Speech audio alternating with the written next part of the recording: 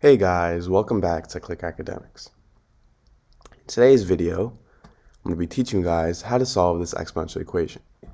And make sure to stick until the end of the video, where I have two bonus problems that are similar to this one, which you guys can try to solve.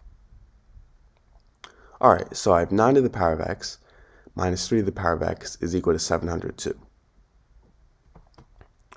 Now 9, this is the same thing as 3 squared. So if I replace 3 squared with 9, I get 3 squared to the power of x minus 3 to the power of x is equal to 702.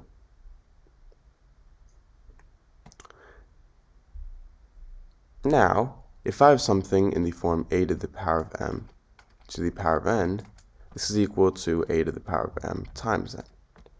And m times n, these two are interchangeable. So this is the same thing as a to the power of n times m, meaning n times m we could rewrite as a to the power of n to the power of m.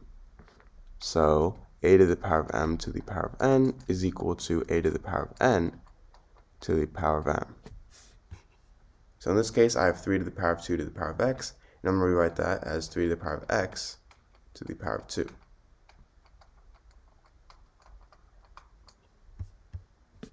So now I'm going to set 3 to the power of x equal to the variable y. So now if I replace y with 3 to the power of x, I get y squared minus y is equal to 702. Now if I subtract 702 on both sides, I get y squared minus y minus 702 is equal to 0. Now to solve this, I'm going to be using the quadratic formula, which is negative b plus or minus the square root of b squared minus 4ac over 2a.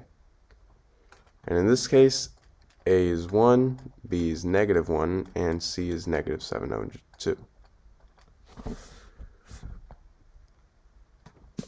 So now I have negative b, so negative of negative 1, plus or minus the square root of b squared, so negative 1 squared, minus 4 times a, which is 1, times c, which is negative 702.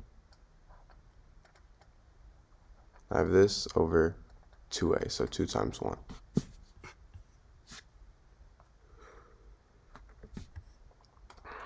Now, negative of a negative is positive, so I have positive 1 plus or minus the square root of negative 1 squared is 1, minus negative 4 times negative 7 over 2 is positive 2,808. And 2 times 1 is 2. Now I have 1 plus or minus the square root of 1 plus 2,808 is 2,809 for 2. And the square root of 2,809, that is going to be 53. So now I have y is equal to 1 plus 53 over 2, and y is equal to 1 minus 53 over 2. So for y equals 1 plus 53 over 2, 1 plus 53 is 54. So I have 54 over 2, which is equal to 27. And for 1 minus 53 over 2, 1 minus 53 is negative 52 over 2, which is equal to negative 26. And this is actually, this is rejected because we set y equal 3 to the power of x. And you can't take the power of a positive number and make it negative. So that's why negative 26, this is rejected. So our only value of y is 27. So now remember how y equals 3 to the power of x. Now I have 3 to the power of x is equal to 27. Now 27, this is the same thing as 3 to the power of 3. So now 3 to the power of x is equal to 3 to the power of 3. And if I have something in the form a to the power of a is equal to b to the power of b, then this means that a is equal to b. Sorry, if I have something in the form a to the power of c is equal to a to the power of b, this means that c is equal to b.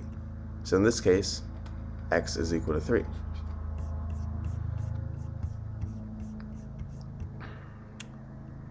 So that is our answer. Alright, so I have 4 to the power of x minus 1 is equal to 256. Now 256, this is equal to 16 squared. So now I have 4 to the power of x minus 1 is equal to 16 squared. Now 16, this is equal to 4 squared. So now I have 4 to the power of x minus 1 is equal to 4 squared to the power of 2. Now if I have something in the form a to the power of m to the power of n, this is the same thing as a to the power of m times n. So 4 to the power of 2 to the power of 2, that's going to equal 4 to the power of 2 times 2. And 2 times 2 is 4, so now I have 4 to the power of x minus 1 is equal to 4 to the power of 4. Now, if I have something in the form a to the power of b is equal to a to the power of c, then this means that b is equal to c. So in this case, x minus 1 is equal to 4. So now I have a simple equation. All I have to do is add 1 on both sides. These two cancel out. I'll be left with x is equal to 4 plus 1 is 5. Now, to check, my original equation was 4 to the power of x minus 1 equals 256. Now I know that x is equal to 5. So now I have 4 to the power of 5 minus 1 is equal to 256. Now 5 minus 1 is 4, so I have 4 to the power of 4 is equal to 256. 256 is the same as 16 squared, so I have 4 to the power of 4 is equal to 16 squared. 16 is the same thing as 4 squared, so I have 4 to the power of 4 is equal to 4 squared to the power of 2. And now if I have something in the form a to the power of m to the power of n, this is equal to a to the power of m times n. So 4 to the power of 2 to the power of 2, that's going to equal 4 to the power of 2 times 2, which is equal to 4 to the power of 4. And 4 to the power of 4 is 256, so I have 256 is equal to 256. Alright, so I have 2 to the power of x is equal to 3 to the power of x plus 1. And I want to find the value of x.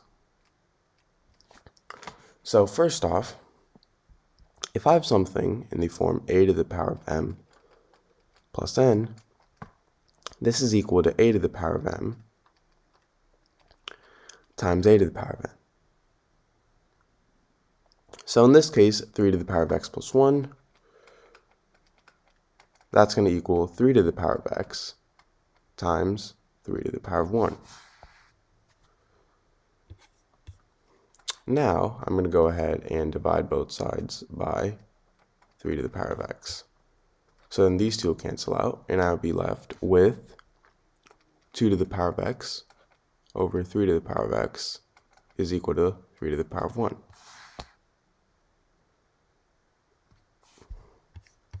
Now 3 to the power of 1 is the same thing as 3, so now I have 2 to the power of x over 3 to the power of x is equal to 3. Now, if I have something in the form a to the power of b over c to the power of b, this is the same thing as a over c to the power of b. So 2 to the power of x over 3 to the power of x, that's going to equal 2 over 3 to the power of x. This is equal to 3.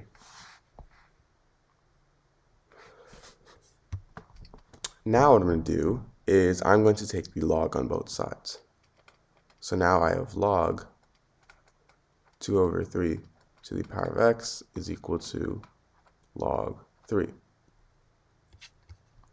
Now if I have something in the form log a to the power of b, I can actually go ahead and move this exponent b to the front of the logarithm. So this would equal b times log a.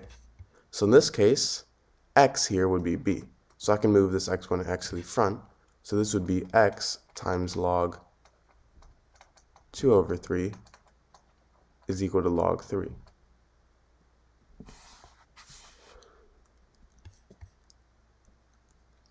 Now I can go ahead and divide both sides by log 2 over 3.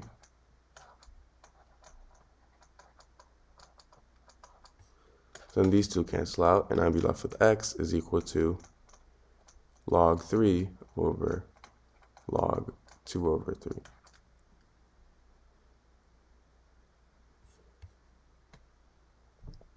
Now, if I have something in the form log a over log b, this is the same thing as log base b of a.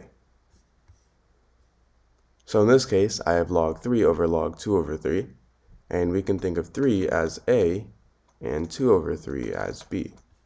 So this means that x is equal to log base 2 over 3 of 3. So this is our answer to this problem.